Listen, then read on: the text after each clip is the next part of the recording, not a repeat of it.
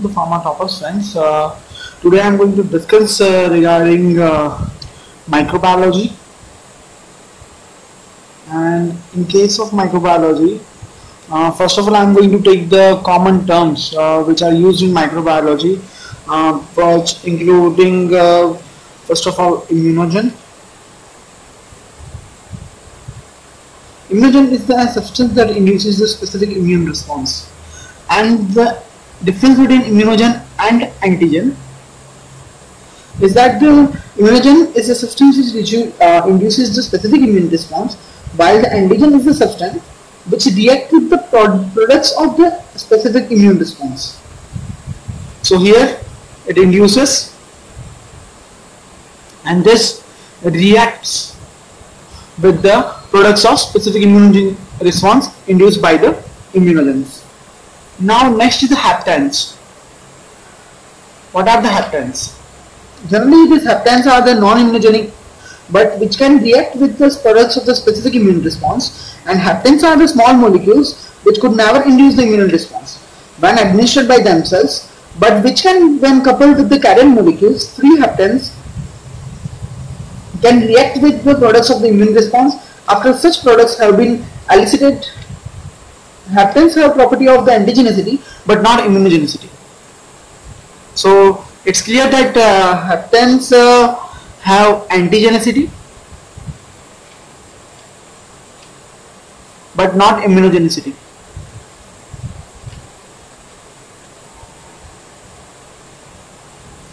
So it can react with the immune response products, but it cannot induce the immunogenicity. Next is the epitope. It is generally present on the antigen, or it is also known as the antigenic determinant, because it is a portion of the antigen which combines with the product of the specific immune response. It is antigenic determinant which combines with products of antigenic response. Sorry, not specific immune response.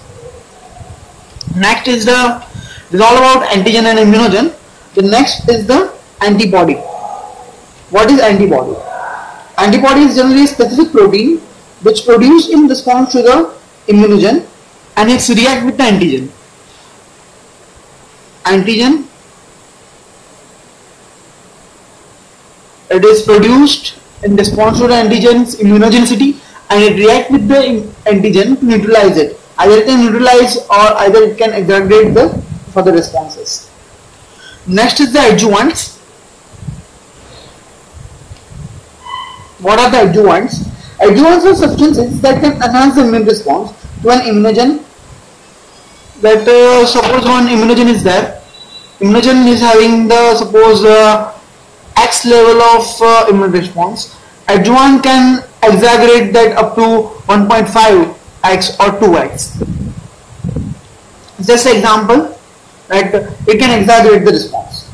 The use of adjuvant is often hampered by the undesirable side effects such as fever and inflammation.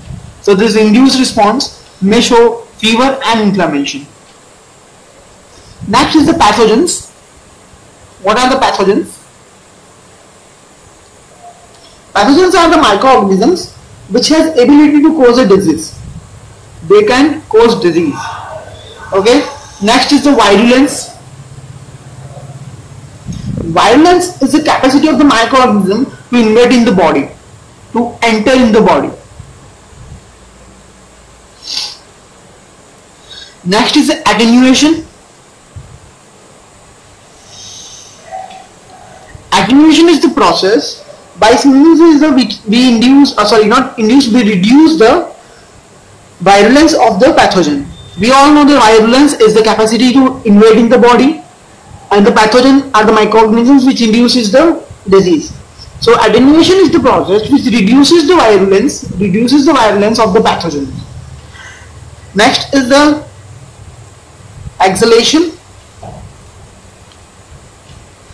It is this completely reverse process of attenuation in which, exhalation, It is a complete reverse process of attenuation. Here we reduce the virulence, here we exaggerate the virulence. So this is all about the common terminologies used in microbiology. Thank you. For further videos, please subscribe to the Pharma Toppers. Thank you so much.